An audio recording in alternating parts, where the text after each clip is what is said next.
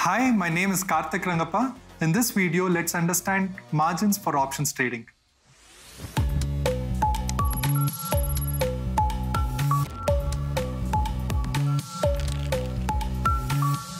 In this video, let's talk about the margins applicable for options trading. When you buy an option, you simply pay a premium. The premium payable is equal to the lot size into the premium into the number of lots that you intend to buy. Quite straightforward. Options selling, on the other hand, requires a margin deposit from your end. The margins work just like the way the margins work for the futures. Of course, there is no concept of mark to market in options. Margins are blocked at the time you sell an option, and the margins are released when you square off your position. The margins charged is a function of risk.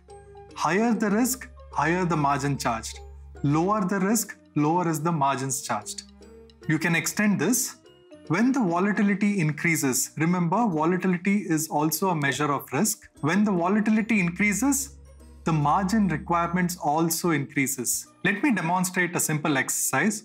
I'll log into my trading account and try and find out what is the margin requirement to buy one lot of HDFC Bank futures. As you can see, my portfolio right now contains just one instrument, that is the HDFC Bank October futures.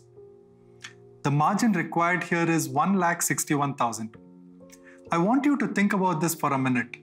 Why do you think the margins are so high?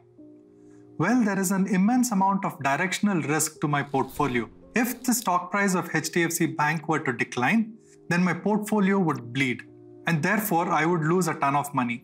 If I lose money, there is a risk to my broker as well. Therefore, to cover for the risk, there is a high margin being levied. Technically speaking, if I were to do something and reduce the overall risk in my portfolio, then the margin requirement should also get lower. So now let me try adding another instrument in my portfolio.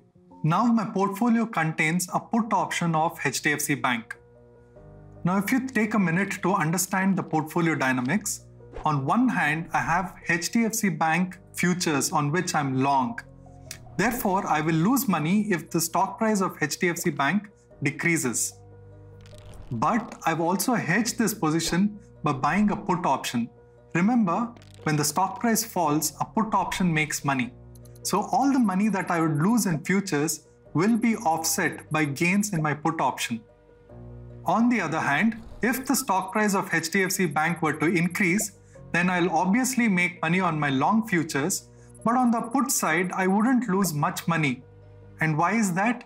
Remember, when I buy an option, the maximum money that I will lose is to the extent of the premium that I've paid. So overall, the risk of my portfolio is now vastly reduced.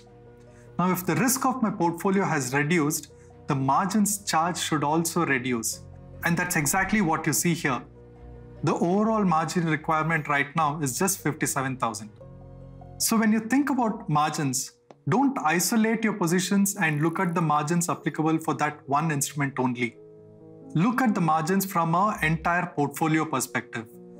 The lesser the risk of your portfolio, the lesser is the margin requirement.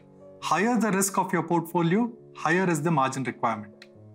As an option seller, whenever you sell an option, try and hedge that option in such a way that the overall risk of your portfolio is reduced. Therefore, the margin requirement from you will also be lower. By the way, this technique of trading where you have multiple legs of option position is called option strategies or option spreads. We will discuss more about that in the subsequent videos. But just to get you excited, most professional traders do not trade naked options. They usually prefer to trade a spread. Key takeaways from this video are: